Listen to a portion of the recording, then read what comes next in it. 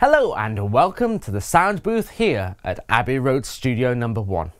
We're just about to record a session, but first of all I'm going to be waiting for the flautist Chloë Vincent. She's played with Madonna, Kanye West and Michael Kiwanuka. I mean, she's even played with Billie Eilish at the Brits and The Who at Wembley Stadium.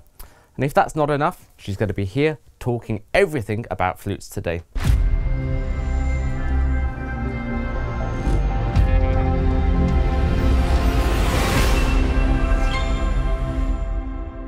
Yeah, so often we kind of do what we call a glissando, so we can kind of very gradually change from one note to another.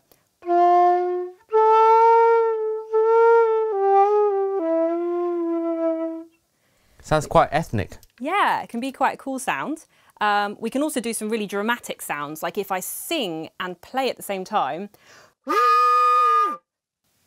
we get that. You can't do that with a piano. Great. We can also, you know, make sounds with just our keys, like this. And I mean, there's lots of other effects. We can get some multiphonics.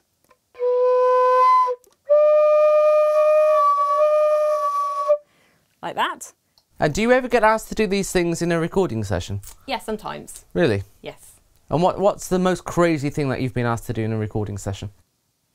I think singing and playing is often, I'm definitely not a singer, and sometimes they'll want me to sing something that is very high and play, obviously because flute plays quite high, and that can be quite stressful for me because I don't have a very good singing voice, so they kind of say, oh, you know, you can do that, you can sing this top F sharp. I'm like, I'm not sure I can, but, wow. You know, give it a go. So is it very difficult to sing and play? Once you learn how to do it, not really, but I think it depends how good your singing voice is. Yeah. Because if you sing the same note, you get a different sound from if you sing a different note to the note that you have down with your fingers. Okay.